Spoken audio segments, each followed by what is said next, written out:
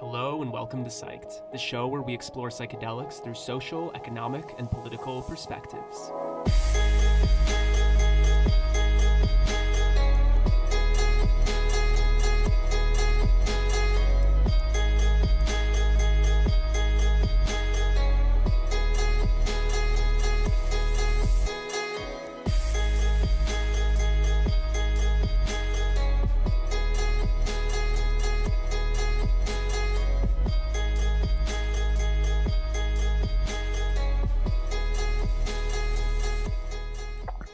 And next up, we have Mike Zapolin.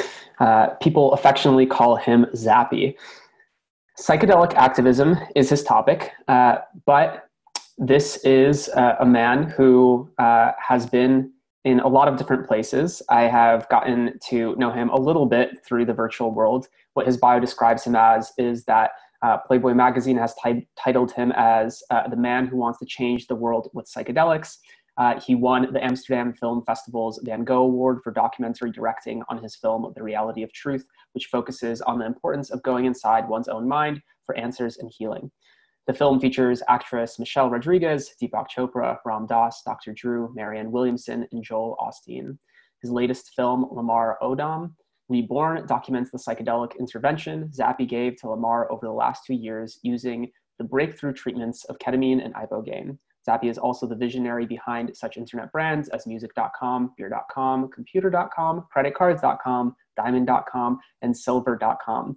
A regular guest of the media, Zappy is the creator of the Harvard Business School elective eBusiness and recently moderated a first-of-its-kind panel at the Milken Global Conference titled Highs and Lows of the Cannabis Economy. Zappy co-founded with Warren Gumpel the Ketamine Fund, 501c3, which provides free ketamine treatments to veterans suffering from PTSD or having suicidal ideations, with the mission of lowering suicide rates by 75%. Mike, thank you so much for joining us, and welcome to the Psyched stage.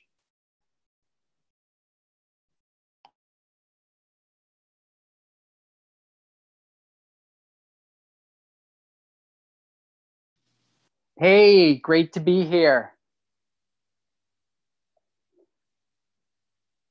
Can you hear me?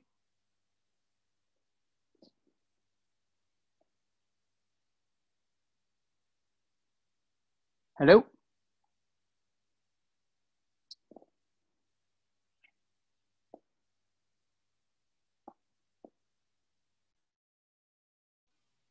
Hello? Yep, we can hear it. We can right. hear and see you. There you go. Cool. All right. Thank you. Appreciate the time. This is beautiful to be in this, coming out of this pandemic and having a talk about activism as the whole Black Lives Matter thing happens too. I think it's an amazing tie-in with not only with that cause, but also with the psychedelic cause. So I wanted to talk a little bit about activism today.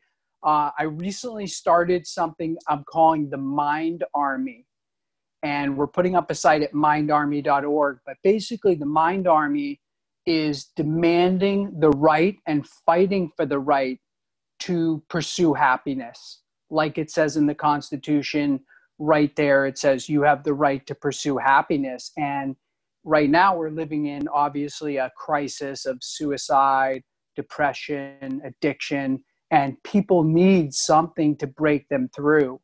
And to be able to have these different catalysts that are naturally available growing out of the ground, people just have to have the right to use these. And so what we're doing is we are asking the president, this president, the next president, whoever that is, to do an executive order reversing the order that was done in October of 1966. And that order was done by Richard Nixon. And he said, we're making these psychedelics illegal, but we're doing it because we don't know how safe they are. But he said, I'm going to do an executive order so that if I need to change it down the line or some other president needs to change it, it could easily be changed. And so they obviously now 53 years later, we've realized, millions of people have experienced these things. They're very safe. People have had some very beneficial effects from them.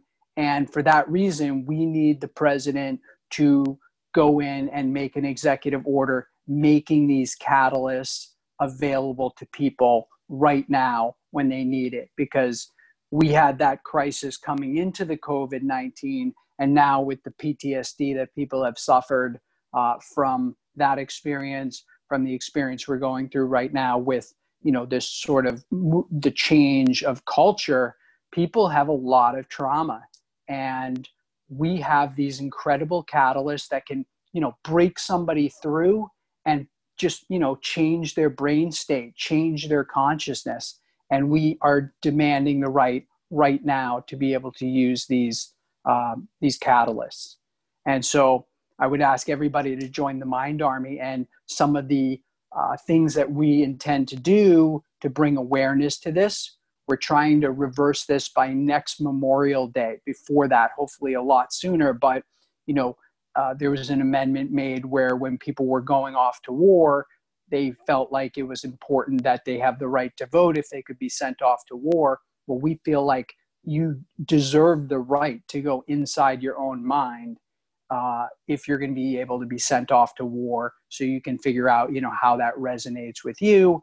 And, you know, when you come back from that experience, to be able to reintegrate back into society in a healthy way. So this is a human right. You know, we all have, as humans and as Americans here, you know, we've you know, journeyed and explored the New World, and we explored the West, and we explored outer space. And it's kind of insane that you're not allowed to explore inside your own mind. It goes against that human DNA of exploration. So the Mind Army right now is, you know, absolutely just demanding this right. There's no way you can say, you know, alcohol and tobacco are fine, but, you know, mushrooms and cannabis and ayahuasca, those are off the table. That doesn't make any sense. We have modern science. This is 2020. We all understand that there's the safety protocols and things that are there. And now we have to be able to study these things. People have to be able to use these, you know, end of life, for example, you know, these psilocybin studies and things that have shown incredible effect when somebody's facing end of life situation. People deserve this. It's a human right. So we need to do some really strong activism right now, I think, as a community. And I was on a panel at the conference, The Future of Psychedelics. And in that conference, the keynote was given by Rick Doblin. And they said, hey, when do you think psychedelics will be totally legal in the United States? And his projection was 2035. And I was sitting there, and I love Rick and I love everything they do, but I was just like, wow, I'm not waiting till 2035. No way. We won't even be here in 2035 if we have to wait 15 years for this. So we need to, as a community, I think, be a lot more aggressive in how we're doing activism. And I wanted to tell you about some of the things that the Mind Army is going to be doing and why we're doing it in general. So the reason that I feel like this is really important is that it feels like we're having an empathy crisis right now. And by that, I mean that, you know, people want to feel for other people, and they want to be able to care about other people who live across the world, or are their neighbor that they don't know, or somebody who's going to live 100 years from now. They want to care, but we live in this very distracted society, and you can care without necessarily having enough empathy to put yourself actually in that person's shoes. And there are catalysts of that, you know, whether it's ketamine or psilocybin or ayahuasca or ibogaine or any other, that can, when you go inside of yourself and you come back out with more empathy. And the only way I've ever seen people get instantly more empathy is that they either have a near-death experience or they have some major breakthrough with a master healing plant. And so the concept is that if we could get enough people, a critical mass of people, to go inside their minds and come back out with more empathy, then we could basically solve any problem that we have as a society. It would be easy. We could solve violence, eco-destruction. It'd be easy for people to think about, the future and people that live across the globe from them if they had enough empathy. So we need to encourage and motivate as many people in society as possible to go inside their mind and come back out with more empathy. And the really good news is we don't have to have everybody.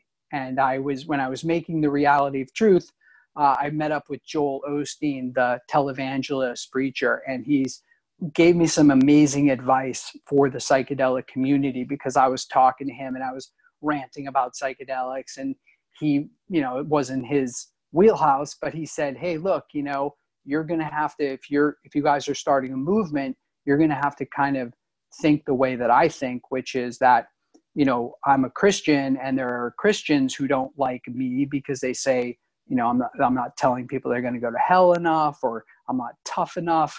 He's like, so he said, I had to realize, and this is what you need to realize in your movement, is there's 25% of the people that love you no matter what you do, they love you.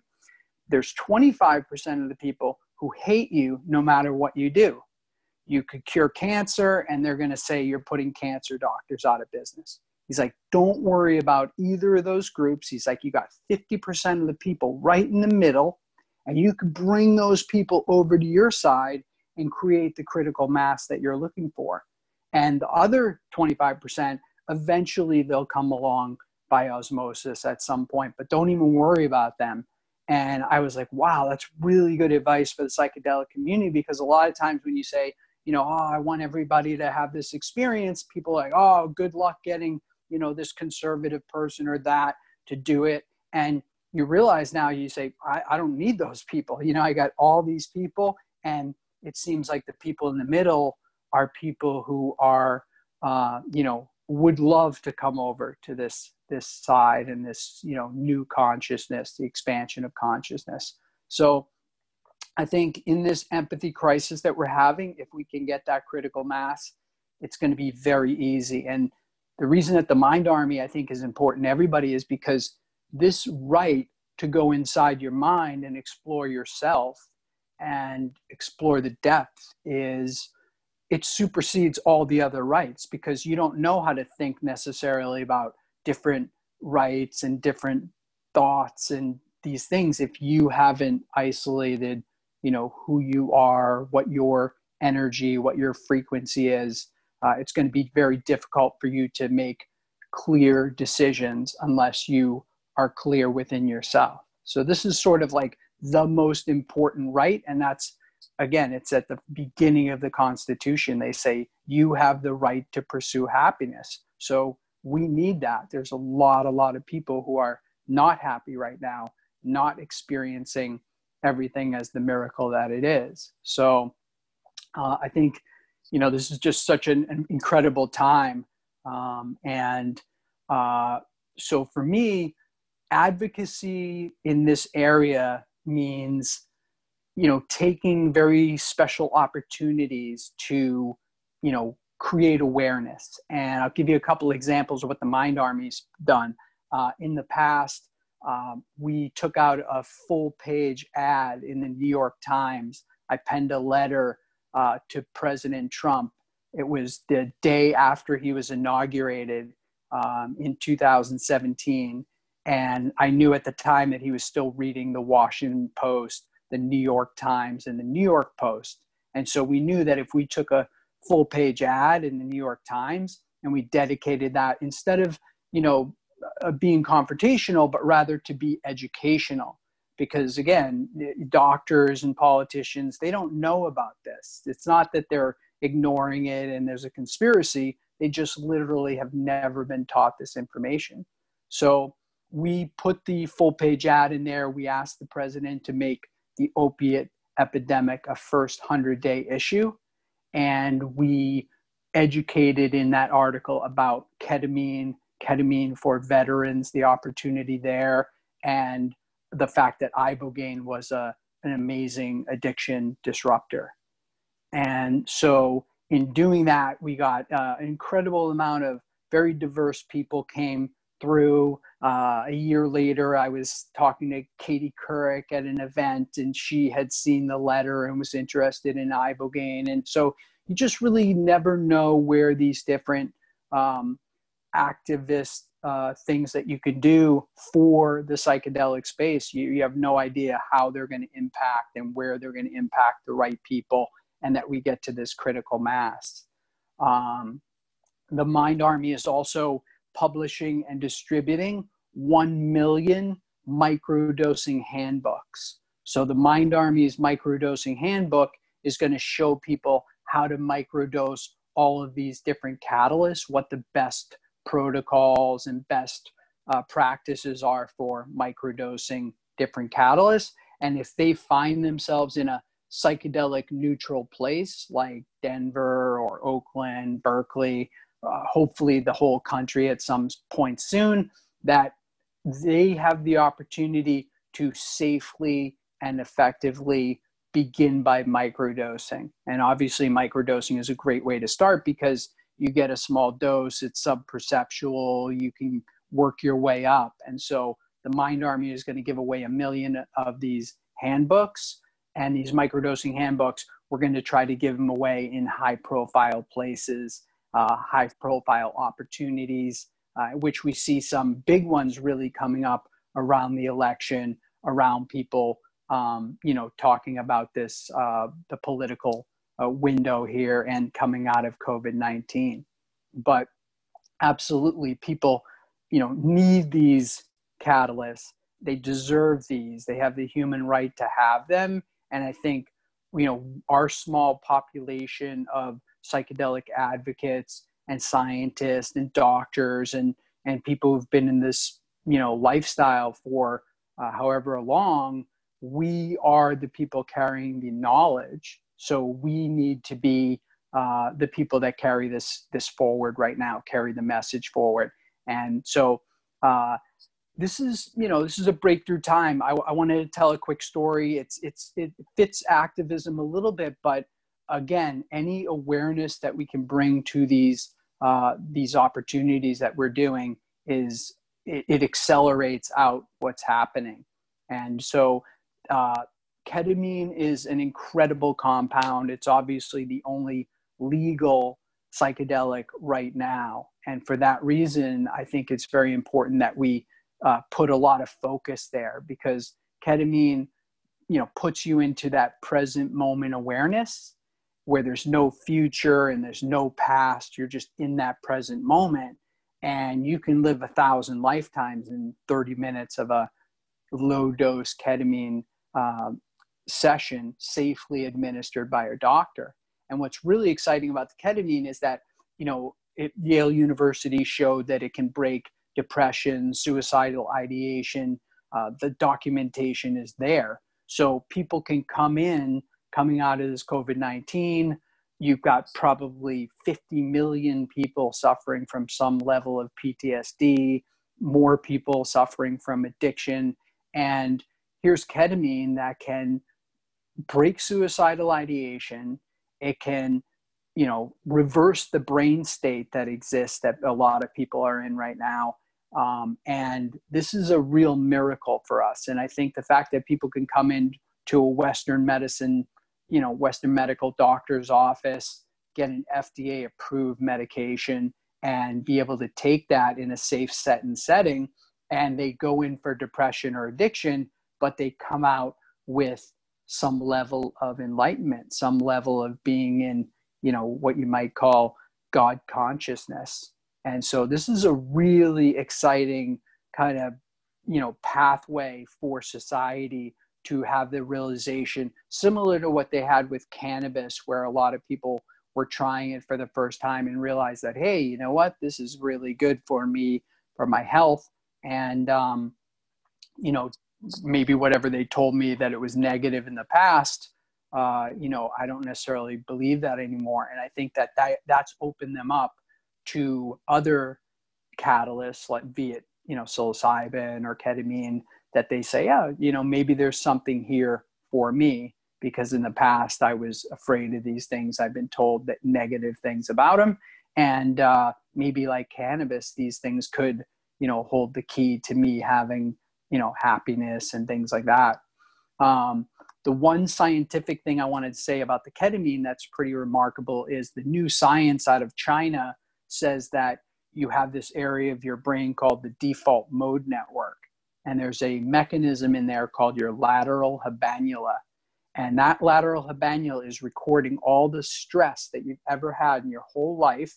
And when it gets to be too much, it goes into a tipping point and it changes your brain state into this burst mode.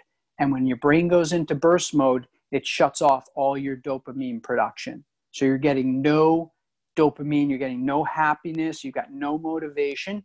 The first time you do a ketamine treatment properly, it reverses that brain state and you immediately start getting your dopamine back. So this is, an incredible catalyst. People, again, they think it's synthetic and this and that. Ketamine is a crystal. They put together, some salts and some minerals, and they grow this new ketamine crystal, which has its own frequency vibration, and which Timothy Leary and John Lilly and these people spent decades studying and realized that, this is really how you unlock the supercomputer that you have within yourself and in your brain. And so this is very miraculous. And like I say, this is a crystal. This is something you could even put good energy on top of all that, but it's got a very clean slate. There's no legacy to it. A lot of times with plant medicine, how it's grown, where it's grown, how it's treated, how it's prepared, these things can, have an effect on your experience, where the ketamine is always a very, very clean catalyst. And so the fact that we have this here, the fact that it's shown to grow after it's taken, when it metabolizes, it grows new neural pathways in the brain around trauma and depression. This is exactly what our society needs. And the fact that ketamine, it's not a hallucinogenic, it's a dissociative. So it's basically dissociating your left and your right brain and allowing them to communicate freely without your ego getting involved. And so this is Cleveland Clinic called it a top 10 medical breakthrough. It was the only mental health thing on the list. And so basically ketamine is the biggest breakthrough in mental health that's ever happened for humans. And we are living in this moment where we get to bring this out, and it's really, really exciting. As you mentioned at the beginning, we started something called the Ketamine Fund, and the Ketamine Fund is dedicated to giving veterans free treatments. Ultimately, we want the Ketamine Fund to be able to give anybody who's having a suicidal ideation a free ketamine treatment, within 24 hours that they're in a clinic. And we've put together a network of 30 plus clinics around the country that are supporting our efforts. And, like I said, the number one side effect of ketamine is that it breaks suicidal ideation. And the way it does it is that you basically, when you go into that present moment awareness and you are, in that experience, usually when somebody's going to kill themselves, they figure they only have two things they can do: continue to do what they're doing or kill themselves. That's their only two options. But when you're in the ketamine, it opens up these 10 different option sets that you see. And then you start to realize, oh, you know what? I like to do that, or I could do this, and that might lead to that, which could lead to this. And you come out of that and you're not going to kill yourself. You're ready to move forward and to explore some of what you were exposed to. And so this is an incredibly exciting time to be alive for this movement. There's never been a better time. A big thing to support the movement is also the media. And so my partners and I we just finished a movie. We're talking to the different distribution networks, but this is our Lamar Odom Reborn movie. And basically, as most people know, Lamar was an NBA champion. He married one of the Kardashians. He's a reality TV star. And he had a very public overdose where he overdosed in a brothel, and he went into a coma. He had 12 strokes, 6 heart attacks, kidney damage, liver failure, and he almost was thought maybe to be a vegetable or never walk again or be normal. And he came out of that and he started to rehab himself, but he was in kind of a dark place where he knew he had this addiction profile. He had a lot of trauma in his life that probably until this movie comes out, people aren't really aware. But Lamar's mother died when he was 12 years old of cancer in front of him. His grandmother who raised him passed away. He had a 6-month-old son who died. So a lot of trauma, and he had never experienced any psychedelics. He'd always been told to stay away from those because if, something happens and you have a bad experience, you could maybe be shot by the police or put in a mental institution for the rest of your life. This is something that we as a psychedelic community need to kind of clean up and make this, create some fairness racially with psychedelics, because, everybody deserves to have these experiences in the right set and setting without judgment. And we need to make it so that they can be safe and, nobody has a disadvantage within there. So Lamar, I was screening my movie and The Reality of Truth, and somebody came up to me after and said, hey, I'm friends with Lamar Odom. Can you, maybe use some plant medicine on him? I just saw, you talking about that. So I said, yeah, I'd love to, meet him and communicate what I'm doing. And I wound up convincing him to come down to Florida to do some ketamine treatments. And he went inside his mind and he had an amazing experience. He was just, got to that settled place and realized that some of the answers he was looking for are inside. So he wound up coming down to Mexico to do an Ibogaine treatment. And I brought him down there and I said, Lamar, you're an African-American guy. This is an African root. Maybe you've been cut off from it culturally. You're supposed to be interacting with this plant, but given your profile and addiction, I think, this is going to give you a mental and a physical reset. And thankfully I had done Ibogaine myself as an experience. And I brought a number of people down to Mexico to try that. And so he came with us, he let us film all of this, and he had an incredible breakthrough. 48 hours after the Ibogaine experience, he said he felt so good that he wanted to make a comeback in professional basketball. And 4 months later, he played in a tournament in Dubai professionally. And it was like his Rocky moment where he was able to use these catalysts to heal himself mentally and physically. And he continues to do really well and continues to follow up and do some regular ketamine treatments along the way, because again, you're growing new neural pathways in your brain. You're basically using your entire brain. Why wouldn't somebody want to do that? I mean, you could potentially be wasting your whole life if you don't tap into some of these catalysts. So in closing, I want to say on the more commercial side, with my partner, Warren Gumpel, we've started something called KetaMD, kind of like WebMD, but KetaMD. And we're giving ketamine treatments, and we're doing it virtually. So you use our doctor network, have a call with them. They order you the prescription of the ketamine. We mail you a lozenge that melts in your mouth. You absorb about 30% of the ketamine that's in the lozenge. So we calculate the doctor calculates proper dose, sends that to you. And then over telemedicine, we guide you, our advocates guide you to have the best experience possible and to guide you in your experience and in the integration. And so, this has been made available really by necessity of COVID. And I think coming out of it, people aren't going to necessarily want to go to a doctor's office, especially if they're depressed or scared. They're going to want it from the comfort of their own home, be able to have this experience. And it is a very significant experience when you get the right dose of ketamine and you disassociate.